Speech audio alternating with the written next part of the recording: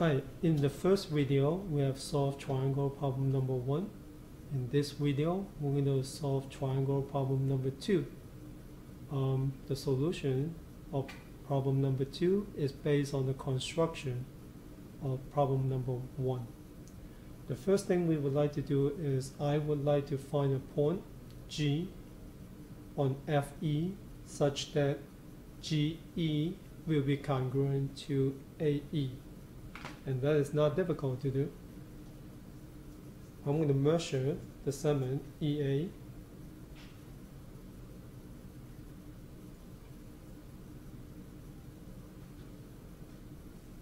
I'm going to measure the segment EA and locate the point G.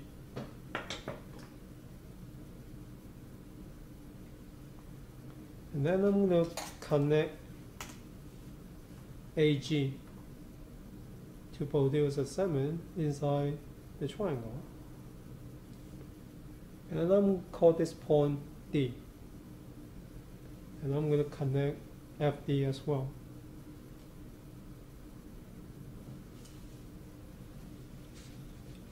Well, based on this construction, GE is congruent to EA.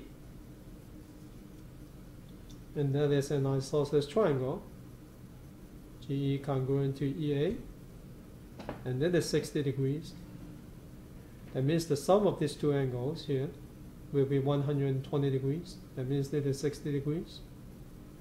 And that is also 60 degrees. And that will make this angle 10 degrees. Because the big angle here is 70 degrees. Well, we have 60, 60, and 60. That means that is a equilateral triangle. And let me call AE small b. And this one will be small b. And that is small b as well. Well, now we're going to focus on two triangles here. The triangle FGA on the left and the triangle DGE on the right. Well, we know that it is 20 degrees. 10 degrees and 10 degrees give us 20 degrees. That is small b. And that is 120 degrees. 120 plus 60 is 180. And the triangle on the right, I know that it is 20 degrees. I just copy over here. And that is small b. And that is also 120 degrees vertical angles. And these two triangles here, the one on the left and the one on the right, are congruent. The reason is quite simple. Angle, side, angle. If these two triangles are congruent, I would say FG will be congruent to GD. And I'm going to connect FD here. We know that there is 60 degree angles here. The sum of these two angles here will be 120 degrees because this is an isosceles triangle. But these two angles are congruent. That means this is 60 degrees and then is 60 degrees. That means that we have another equilateral triangle on the top. And I'm going to call FD small b. Let me call FD small d, and this one will be small d, and this one will be small d. And we're going to transfer this information to the original diagram. There's small d, and small d here. And the next thing is we would like to locate a point H. We would like to locate a point H on CF such that HA will be congruent to AD. And that is not difficult to do. We're going to measure the segment AD and I'm going to construct the point H. And let me call this point H. I'm going to connect H to D.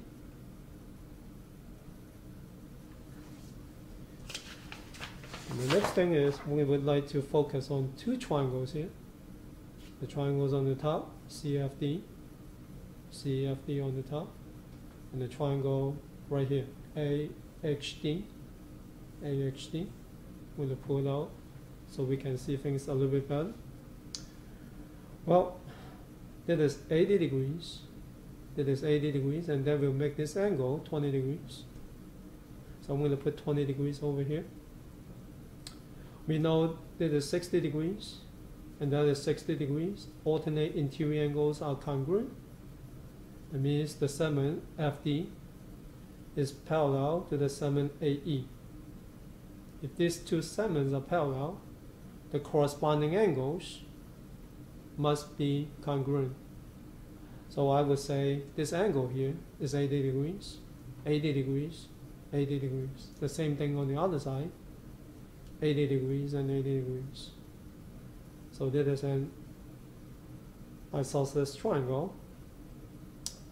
Well, another thing we would like to look at is the triangle ADC. From A to D to C, this triangle here, that is 20 degrees, and that is 20 degrees.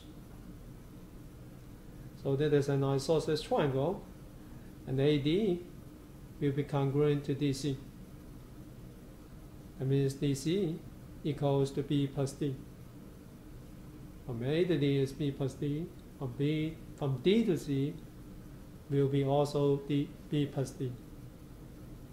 So we also have B plus D on the other side.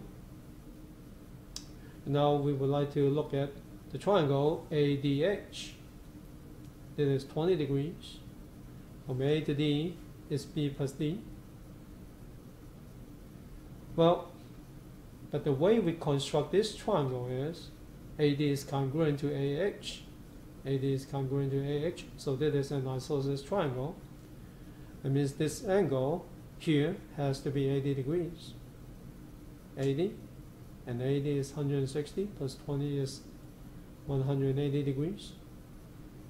And if AD is B plus D, AH will be B plus D as well. So we can see that these two triangles are actually congruent. Side angle side, side angle side. But we call FD small d.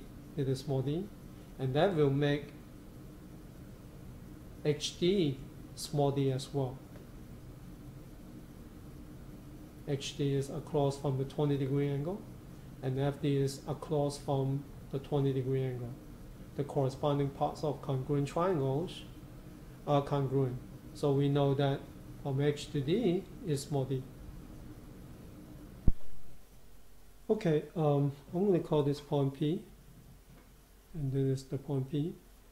And I would like to focus on these two triangles here, HPA on the left, and the triangle DPA on the right. And I would say these two triangles are congruent. And notice that that is 10 degrees, it is 80 degrees, so this is 90 degrees. The sum of the two angles, the sum of the three angles here is 180 degrees. That is also 10 degrees, it is 80 degrees, and it is 90 degrees. So these two triangles are congruent by angle, side, angle. Angle, side, angle.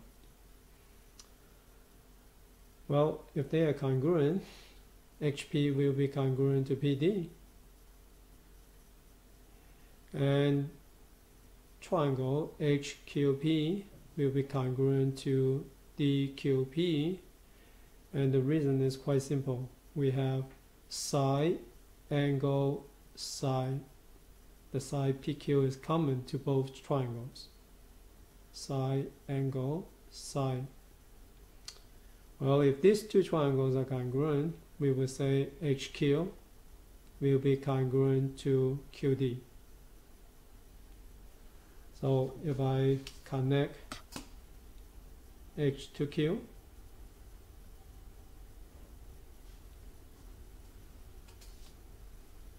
we can see that these two segments are congruent.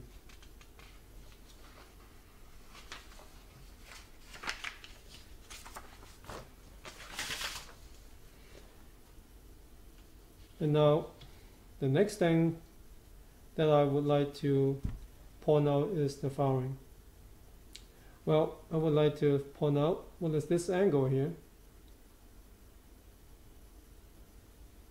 Well, that is 80 degrees, and that is 60 degrees, and this angle has to be 40 degrees. And we also know that there is an 80-degree angle here. It is an 80-degree angle, and that will make this angle 60 degrees.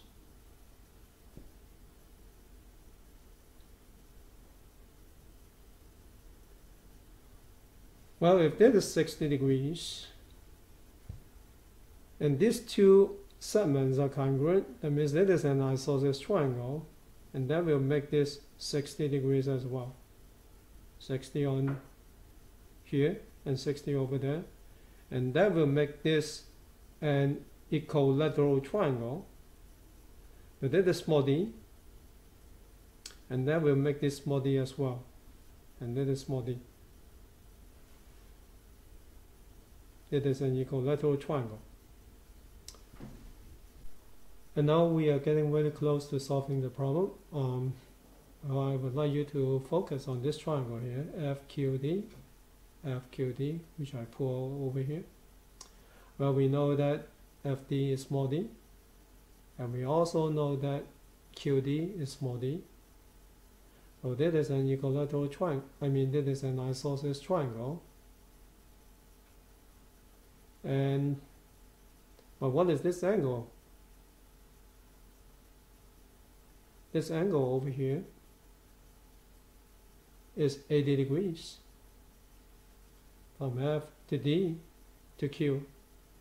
This angle here is 80 degrees, which is corresponding to this angle. It is an 80-degree angle. Well, if this is 80 degrees, and that will make each angle here 50 degrees. It is 50 degrees, 50 degrees. And now look at the big triangle here, QAE, from Q to A to E. It is a big triangle. And that is 70 degrees. I copy over here. And that is 80 degrees. And that will make this angle here. Again, using the triangle sum theorem, this angle here has to be 30 degrees. But we know that this angle here is 50 degrees. So beta plus 30 degrees will give us 50 degrees. That means beta equals to 20 degrees. And that concludes the solution for problem number 2.